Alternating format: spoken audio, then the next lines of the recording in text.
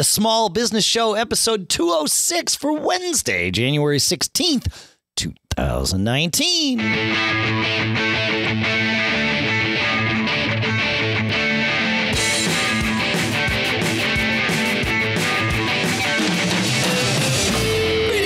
And welcome to the Small Business Show here at businessshow.co, the show that is by, for, and about small business. Sponsors for this episode include Abby Connect at abbyconnect.com/SBS and TextExpander at textexpander.com/podcast. We'll talk more about that in a moment. Here in Durham, New Hampshire, I'm Dave Hamilton. And out on the West Coast, I'm Shannon Jean. How goes it, man? It goes, it comes, it goes. I'm back here after CES and all that craziness, but yeah, it's good. You made it. I made it. That's nice. That's good. Yeah, we're going to do a show next week, I think, about trade shows and conferences, right? That's the plan. Yeah, we'll talk about how to do it right. Yeah, or at least one way to do it right. Yeah, that's really cool. Very good. Hey, so we have a great guest today, and we're really fortunate on the show to get to meet so many different business owners. I mean, we've had, everybody from dog walkers, cricket farmers, consultants, this kind of thing. And we get to meet just some awesome business owners. This week, we're joined by Nick Zadrozny, founder and CEO of One More Cloud. And we're excited to have you here, Nick, as a guest today. I really am looking forward to learning about what you do at One More Cloud. It sounds really intriguing. And thanks for joining us. Yeah. Hey, thanks for having me. Yeah, we really appreciate it. So let's start with some background about One More Cloud. I've looked at your website, I read your company, that manages search engines for e-commerce applications, social media, content management systems. It's really out of my wheelhouse. So can you explain to us how does this work? And I get that question a lot. Tell us what you do. Well, in so much as the question is, what does One More Cloud do? One More Cloud helps product teams and e-commerce teams build great search experiences. So, we're not talking about search as in searching the web. That's Google, that's Bing. We're talking about software applications on the web that have some sort of search component to them. I see. Yeah. And searching for data within the app. Exactly right. Okay. Yeah. Okay. So you manage that. I see. Yeah. Anyone who's involved in kind of building a software product, you'll know that there are a lot of components that go into that. Okay. You've got your source code for your application, and maybe that's split into a front end and a back end. You've got your database usually, and that database stores the records about your company and your customers, billing information, how much to charge whom on what schedule. That's your source of truth about things that are happening inside the business. And it's those kind of databases are built to be fast and reliable, and mostly they're built to be correct. But when it comes to the type of searching that humans do, and at this point, we are all so trained by Google and Amazon and so many other prolific large scale search experiences, it turns out to be a lot more sophisticated and complex and subjective to do that well. And traditional primary databases aren't really optimized for that. So that's where search engine software comes in. And fortunately, there's a lot of really great open source off the shelf software that's available that has millions of hours of experts contributing into these things. And so what we do specifically for our customers is we make that those kinds of databases available. We make them fast and reliable and scalable, and so that they can spend their time focusing on actually building their product and exploring how they can use search to create kind of to help their customers and their end users accomplish what they need to accomplish, instead of installing software and configuring and how much memory does the Java process need and all that stuff. So that's a little more focused view of what we do. Huh. No, it's awesome. I had no idea. It solves a problem and takes a headache away. That's And it's funny because search is one of those things that you never really think about, and yet it's everywhere. I heard anecdotally once that 50% of how we interact with software on the internet is some kind of a search interaction. And unless you're a practitioner in that area, you don't really notice it. Or I should say, you do notice it when it's bad. You don't notice it when it's good, which is kind of a funny dynamic. Right. It's true. Sense. Well, it's for people who have been using email for more than, say, 10 years, maybe 12 years.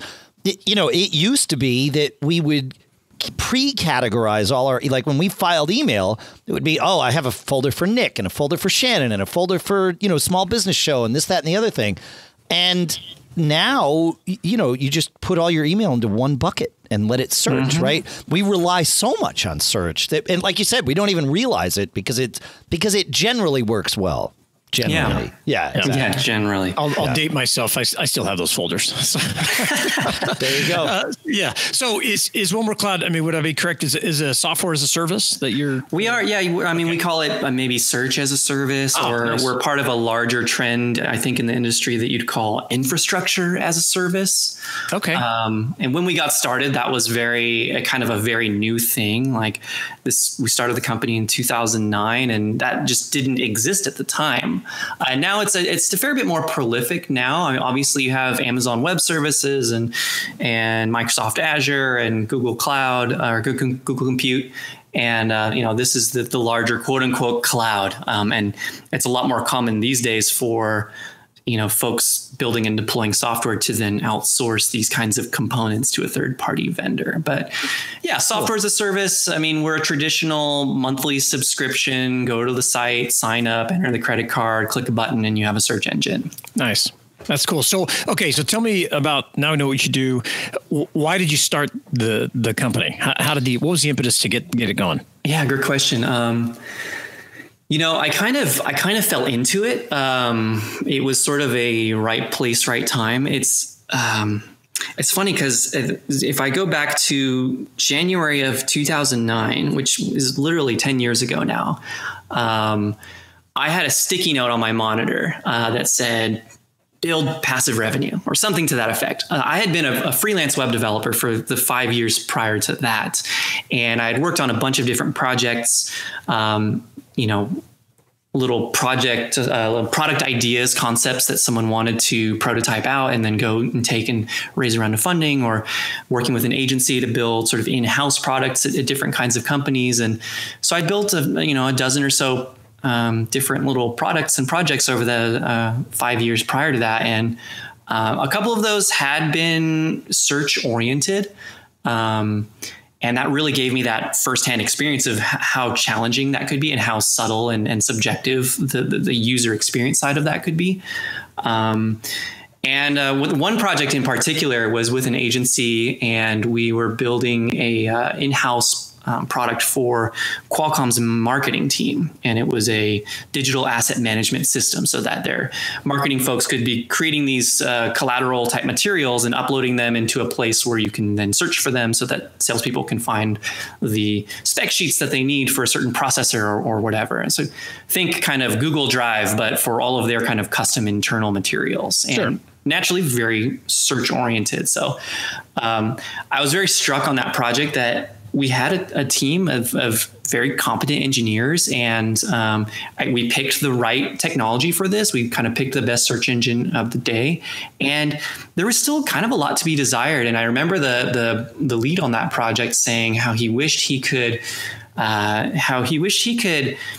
find an expert to bring in and spend a couple grand just to have him sit with us for a few hours some afternoon and tell us all the things we were doing wrong. So those kinds of experiences really planted the seeds. And, after a while, I got kind of tired of just selling my time to build projects for other people so that they can go off and get rich. And I thought, hey, I might as well go build a product for myself so I can go off. And that's where the passive revenue sticky note came in. And that's a powerful thing, man. Putting, having that in front of you, it definitely, it can remind you to stay on track for sure. Yeah. Yeah, it certainly helps you calibrate. And, January being this kind of season of reflection and goal setting, I find, goals for me really help me calibrate what I want to say yes to. Yeah. And it really helped me say yes when I bumped into an old acquaintance at a conference, and he was starting up this project to build a managed search. And was I interested? Definitely. So that's a powerful thing, right? Because as business owners, especially when you're starting out, or if you're a consultant, a solopreneur, you say no to very few things, right? Because it's all about bringing in revenue and keeping the business going, keeping yourself going. And like you said, like you really need to learn what to say yes to. I like that. In the category of things to say yes to, I want to talk about our first sponsor today, which is Abby Connect, a new sponsor for us. The URL that you're going to want is abbyconnect.com/SBS. That's ABBYconnect.com/SBS. Abby is your team of world-class professional receptionists at a fraction of the cost of what it would take to put someone in your office, if you even have an office, to answer your phone. Because here's the thing, phone calls are so important for your business, right? It's a human connection. It's so easy to lose that. And we love unfair competitive advantages here on the Small Business Show. Having a human answer your phone is a huge competitive advantage.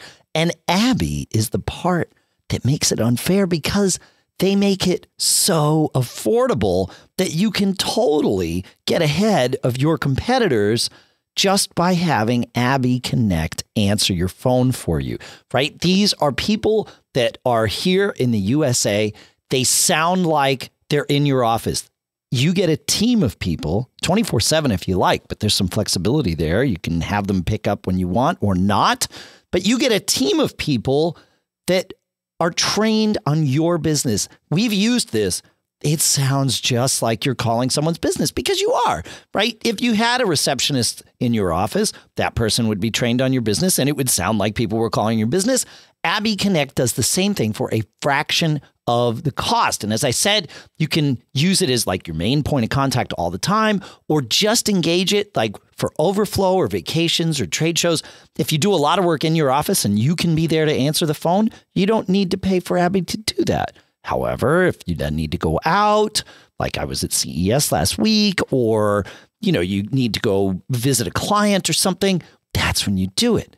Awesome, awesome stuff. They sound so professional. They're courteous. They might even be more friendly than you. And that's an awesome thing to employ. So check this out.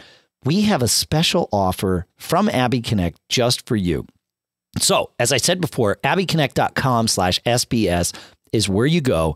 The first thing you get is a no obligation free trial. The second thing you get after your initial trial, you get $95 off your first bill. So visit abbyconnect.com/SBS. That's ABBYconnect.com/SBS, or you can call them, of course, and see how they are. Call 833-ABBY-WOW, 833-ABBY-WOW, and mention Small Business Show, and they'll still give you the same deal. Our thanks to Abby Connect for sponsoring this episode. Our next sponsor is Text Expander. We're at textexpander.com/podcast. You can get involved with a service that, man, like I don't understand how I could live my personal life, let alone my business life, without Text Expander. And I call it a service. It is an app. It's a series of apps, and they all sync together. And what they do is allow you to have blocks of text, email responses, addresses, email addresses, perhaps, phone numbers, things that you type over and over again. You don't want to get them wrong, and you don't want to have to type them. You put them into Text Expander, and then you invoke them either by clicking the mouse on your snippet or by typing a short bit of text that then expands, and then boom, it just puts it wherever you are, in an email, in a web form, whatever it is. Or you can type a short bit of text and Text Expander expands that to a long bit of text. This is the beauty of Text Expander. It's an awesome thing. You use it too, right, Shannon? It is absolutely a life changer, and long customer service responses. We did a show last week on confidence. And if you want to be confident that your message and your customer service responses are all going to be this, standardized and done the way you want, this is the way to do it. Totally. I love it. Yeah, you're right. Because it is a thing that I can use with confidence. I use it from my phone all the time to type emails that I would never trust myself to type from my phone.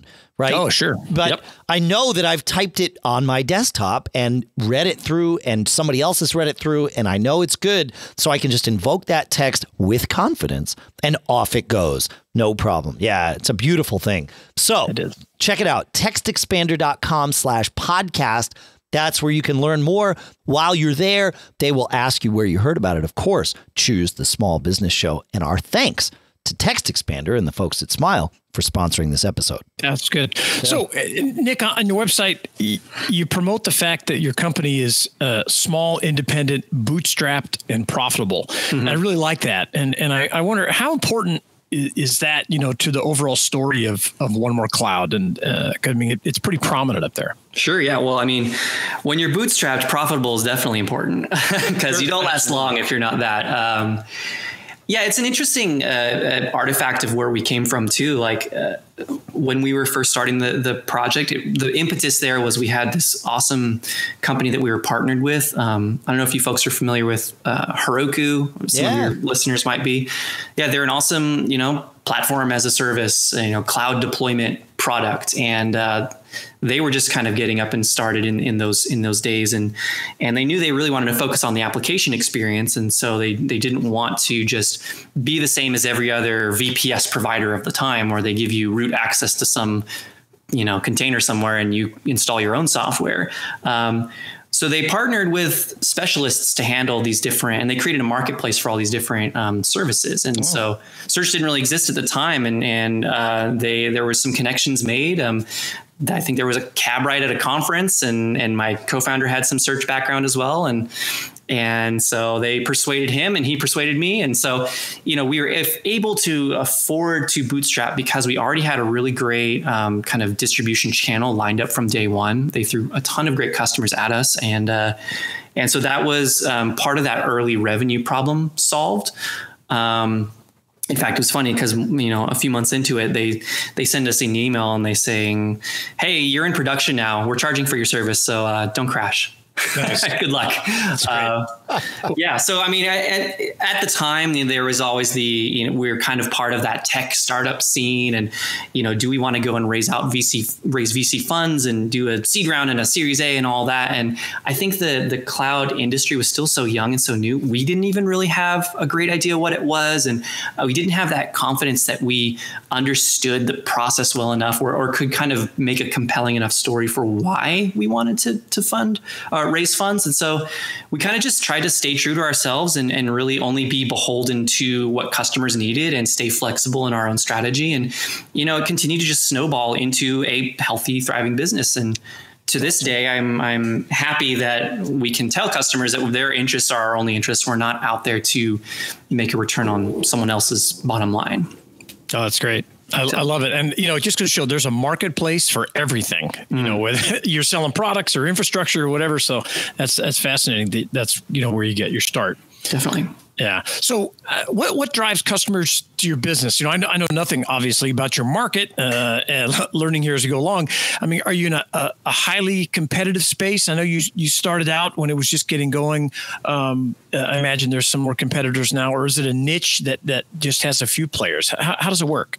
That's a great question. And it's one I'm still learning over time. I think the market itself is evolving a lot in the sort of cloud industry. That's a really good question. I mean, so we get our customers. Heroku is a great channel for us still to this day.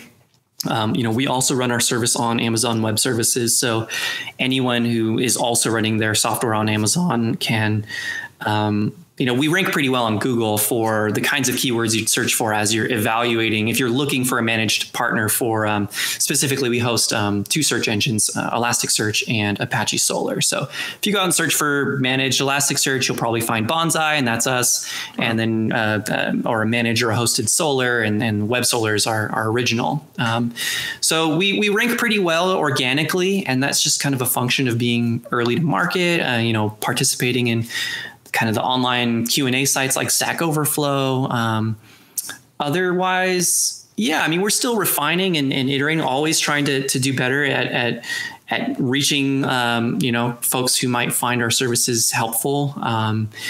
As far as the competition aspect, there are definitely a few others in the space, and we were first to market on both of these different search engines. But others have come, others have gone. A lot of the others did decide to raise funding. Some of them ended up exiting through some kind of acquisition and shutting down their product. Others have exited through an acquisition.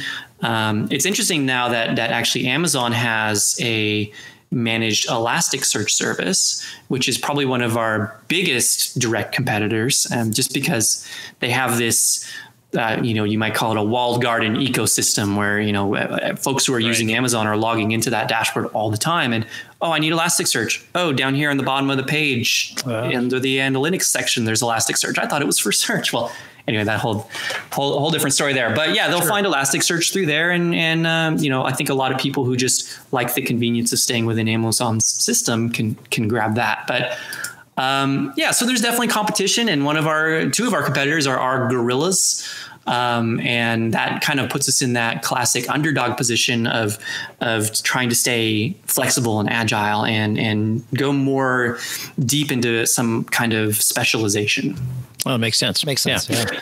That's good. It's always good to have an enemy. I actually kind of enjoy it. It's nice. Well, we always say one of the hardest things when you're running your own business is knowing what to do next, right? And when there's an enemy out there, it's like, well, if they're beating us with our customers or the customers we want this way, cool, that's our problem. Now we know what problem to solve. Great, let's go solve it. Yeah. We're good to go. Yep. In order to take a clear market position, you have to say as much what you're not doing as you are doing. And then that definitely leaves opportunities. Now, is the leftover market, how big is that leftover market? Fortunately, we don't have to, beat ourselves up over those kinds of questions as much because we are small and independent, and we don't have to move the needle on getting billion-dollar unicorn status. Like, we can still be a very profitable, very valuable to our customers, small business. So yeah, that's killer. And that can be a lot more fun to run too. So I'm definitely enjoying it. Yeah.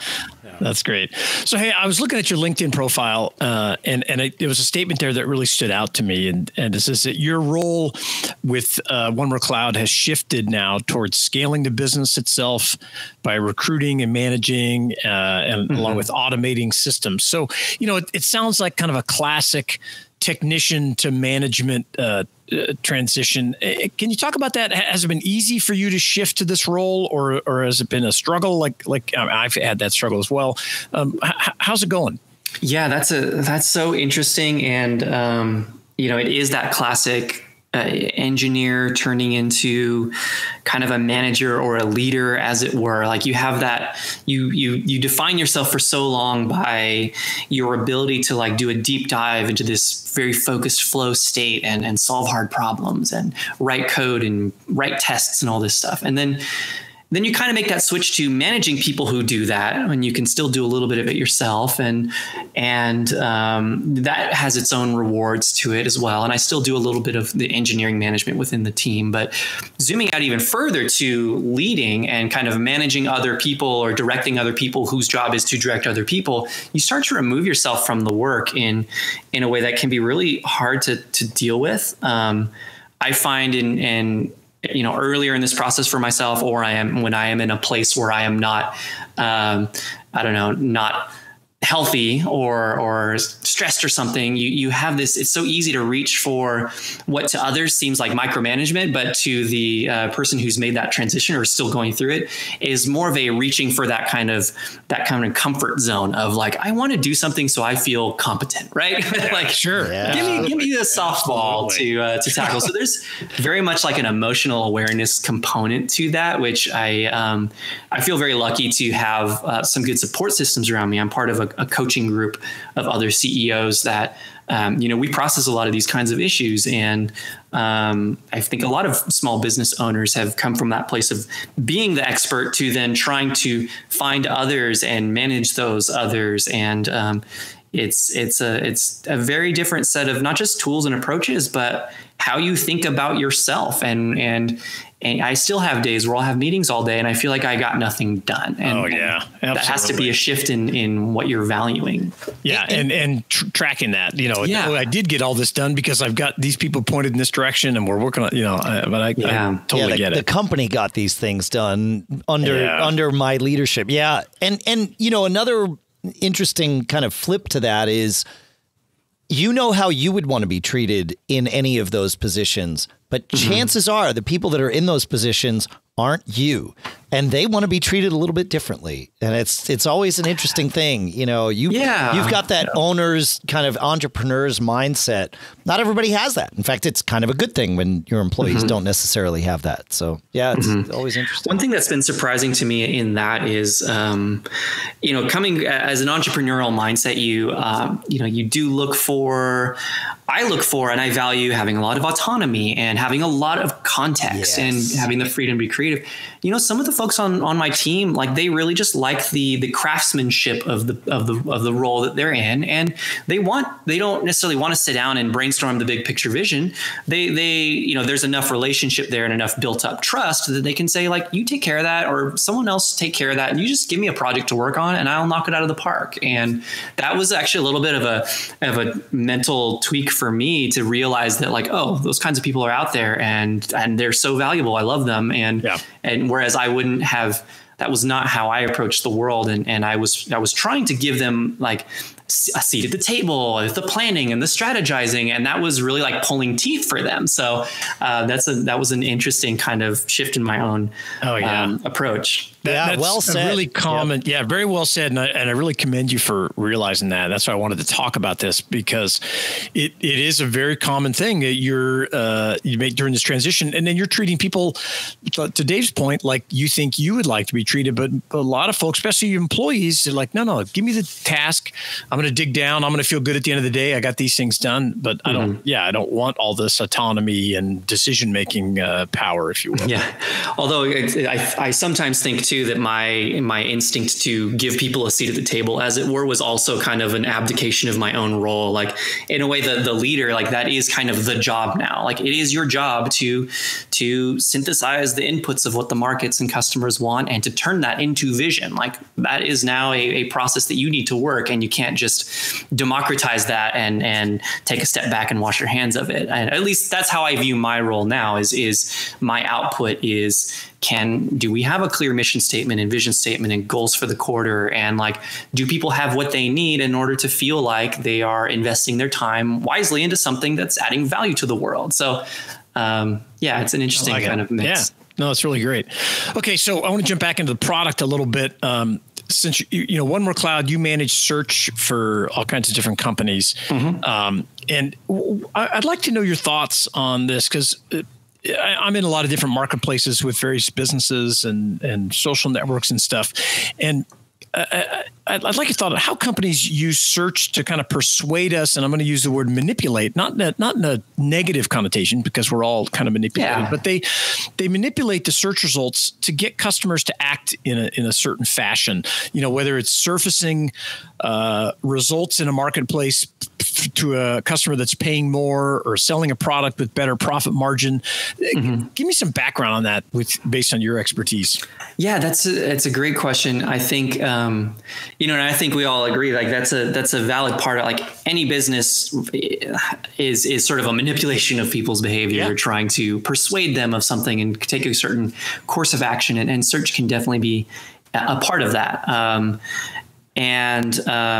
think something that's really interesting that I've had to kind of reconnect with this idea recently, as we're exploring some new feature ideas and having more conversations with customers and just kind of going back to some of the fundamentals. I think people associate search a lot of the time with you're finding the thing that you want. and it's a very transactional kind of experience. I have a thing I need, and I found the thing I need, and I'm done. But I was actually talking with a customer of mine. Their product's called Muck Rack. They're a PR tool where PR professionals can find like journalists to connect to, or publications that are writing about kind of the subject they're interested in, or measure like the results of certain public like articles that have been published. And for them, like search is much more of a for their customers, it's more of an exploration. There is no kind of concrete, I found the thing that I wanted, because you're really trying to build up a Rolodex there. And so there's no end point to the search experience. And it can be very subjective, where the product overlaps with that kind of search experience. By contrast, you might have like an e-commerce site, which is much more transactional. It's much more focused on like, I'm going to sell you a product. And, we use exactly this example of there are so many different ways to rank the results. And there's a whole field called information retrieval that studies the intersection of statistics and human language and like computer science and builds up kind of statistical models and algorithms for this stuff. But ultimately, you have a lot of knobs and levers as someone who's building out your search to control how matches happen and how the ordering happens. And boosting by profit margins is totally valid. Pinning or having sponsored results is also really common. And that's actually a core feature of kind of any good search engine out there, where you can say like, this person is paid to be top spot for a certain amount of time. Yeah. Yeah, I see it everywhere. I mean, it used to be, I think search would kind of default to a certain expected thing, lowest price, whatever. But even on, I manage, we have a vacation rental business, and even on the vacation rental marketplaces, it's absolutely sorted by who pays the most. It's fascinating. I think we all have just kind of come to expect it, I guess. It is interesting. I think, it can definitely be overdone. You have to, I think product teams have to be mindful to make sure you're measuring the right thing. It's not always it's not always the clicks. It's not always the total gross revenues. It's a lot of different things. And so, well, you lose your users, right? If they're not going to get at least somewhat, accurate or useful results. So you're trying to massage it a little bit, but enough to, be beneficial to the business, I guess. Exactly. Yeah. At the end of the day, folks have to feel like they're getting value out of their search experience. Or they'll go somewhere else, right? Yeah. So that's cool. So let's talk about what do you think your greatest challenge is for One More Cloud, and what steps are you doing or have you done to overcome those challenges? Yeah, really good one. That's, because of I always have to kind of go back to how we started, which I feel like is, I don't know, to me, it feels so strange and such a journey, and it's so exceptional. Because we had all these customers thrown at us on day one, our biggest challenges early on were just keeping the lights on, keeping the servers running, and keeping the bills paid, and, 2 engineers with, pretty good skill set to tackle this, scaling to, the first 10, 100,000, these days we have over almost 20,000 customers, I think, and we're a team of 10 people. So like one of the things we do really well is the scaling of the operational side and the platform engineering that goes into running a search engine. And I think, which is interesting, but because of that, and because of the bootstrapping, we very much underinvested in the early days in kind of the sales and the marketing. So it was kind of a funny part of joining a coaching group almost 2 years ago now. The first time we did a real deep dive into my business, I just got beat up left and right. Like, you are not marketing at all. Like, you cannot, I'm okay, fine. You have this one channel, but how much control do you really have over that? Like, we can be very well integrated into that channel and give great support to the customers and shape our product in ways that meet their expectations. And we definitely do. And there's only so much you can do. You can't really get a new lead through that, or your control over that's very indirect. So, I've been really, and myself, what I'm trying to do is, well, for sure, we hired someone to run marketing in the team last year, and that's been really great. We've had a salesperson working with us for a couple of years who runs our sales, and that's been really great. I have learned a lot about both of those disciplines, and I am very motivated to kind of learn. I think a lot of entrepreneurs, you like that role because you like to learn a lot of different areas. At least that's one type, and that's definitely my type. So really just drinking from the fire hose of that, and trying to it's always stay faithful to understanding what customers need and translating that into the sort of sales and marketing materials that can be scaled. Because I think I can get on a call with someone and make a pretty good case for the product, but my job has to be, how can I enable the rest of the team to make an equally good, if not better, case for the product? So that's great. Yeah. Totally makes sense. So here we get to one of my favorite questions, probably because I've made so many mistakes in my businesses that I've learned from. So, we all learn so much. We talk about it on the show all the time by our mistakes. And, we've got a tradition here to ask each guest, what their best mistake has been that has taught you the most. What would you say that is for you, and either personally or One More Cloud? What do you think? Yeah, that's a tough one. There's all sorts of little mistakes I could think of, but we're looking for a juicy one here. I had a lot to learn in the early days about managing the operations of a business. I think for me, part of that was not feeling confident in my own skills as a leader or as a CEO. So I had an original co-founder. We were basically equal partners. After about 5 years, he decided he wanted to kind of move on and exit. And so we worked on that and exited on great terms. He's actually back on my board of directors as of, he's been on the board of directors for a while now, and great relationship, great guy. But when he left, I thought, oh man, I don't have what it takes to run this company by myself. I need to find someone who's equally invested into it. So this combined with, I think, classic advice, a classic mistake is to hire the wrong person. And so when I went searching for another business partner, I hired the wrong person. Yeah. Good luck. You will always get that wrong, I think. It needs to be that organic thing so that person truly is committed like you are. And that's, I don't know, that's hard, man. Yeah. And I thought, I kind of had this assumption that I was only going to get that level of commitment from someone who was really like equal to me and pushing me.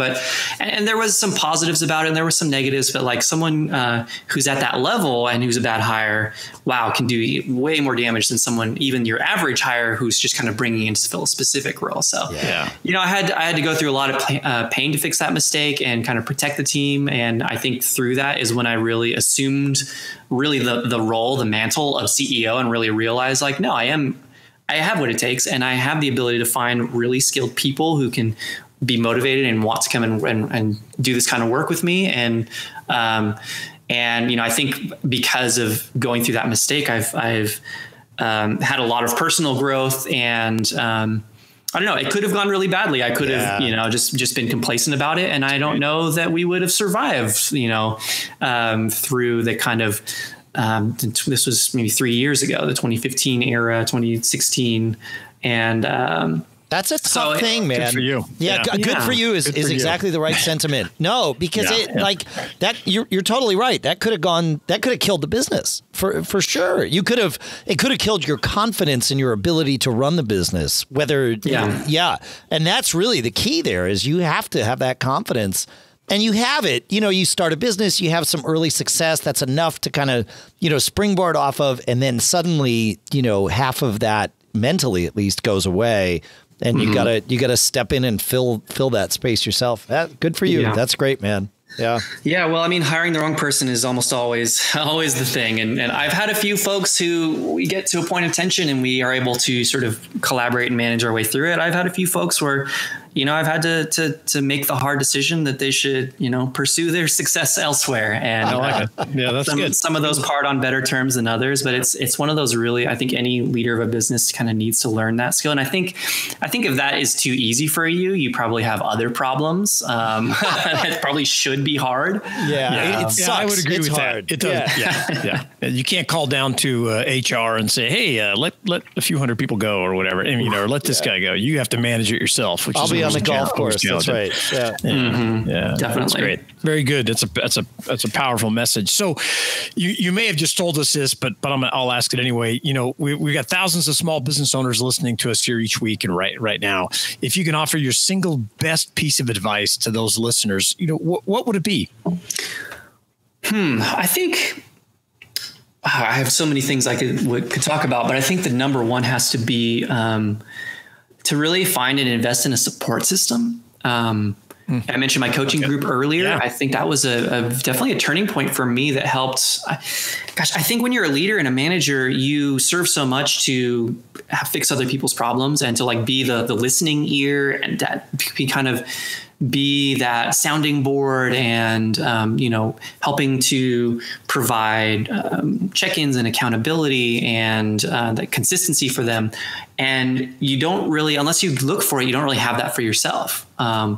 And so when I meet with this group of a dozen other CEOs, and we all get to it's like a group therapy for CEOs. It's amazing. And I know other CEOs who are either in some kind of like paid coaching relationship or have just kind of pieced together other peers, and you meet at a bar once a month and kind of talk about stuff. It's sort of either way, or honestly too, I think therapy or counseling is also really good. You just need to be able to take care of your own self-health. One of my friends calls it mental floss. It's just something you got to do to make sure that you can take that time so that you can unburden yourself and talk about your problems and be a little bit selfish for a little while and have a listening ear. And all the better if people can collaborate and share stories about their own experiences, and that can kind of give you ideas. Or in my case too, in the coaching group I'm in, sometimes it's nice to just go hear about other people's problems all day long and realize, oh my gosh, I'm glad I don't have those problems. I actually have it pretty good. That's cool. And that is great advice. We've had, a number of CEOs and business owners on the show that have all talked about those experiences. And to your point earlier, those groups kind of holding you accountable. Mm-hmm. I think that's some great advice, finding that, we talk a lot here about building your own board of directors, if you will. Oh, sure. I've got a board of directors also, and that's been amazing because that's not just social accountability. That is literal. I have empowered them with the legal authority to fire me, right? Like that's real accountability. Yeah, that's awesome. Yeah. That's great. Well, it's a fascinating story. It's a fascinating business that I knew nothing about before we started talking. Now I know just enough to get me into trouble. That's great. And we really appreciate you, coming on and sharing your story, opening up to us. What's the best way for our listeners to learn more about One More Cloud? Yeah, well, we have, OMC.io, OMC short for One More Cloud, is just kind of our general landing point that'll kind of tell a little bit more about the business and link out to our products. So if folks need a search engine, you could go look up WebSolar or Bonsai. And if anyone ever wants to follow me on Twitter, my handle there is NZ_. Nice. The underscore I'm annoyed at because I signed up for a Twitter back in the day when single letter usernames were still available. And I still, for some reason, signed up with my full first name, last name. So, but no, those are good ways to connect with us. I think we probably have some kind of mailing list sign up on one of those sites. Sure. No, that's great. Well, we really appreciate it. We wish you the best. We'll certainly like to keep in touch and have you come back on the show and let us know how things are going down the road. Sounds great. Yeah. Thanks again. This was fun. Thanks for coming on the show. Really great stuff. Folks, we will see you next week in the interim. businessshow.co/Facebook. You can join our support group and keep living that charmed life together. See you next week.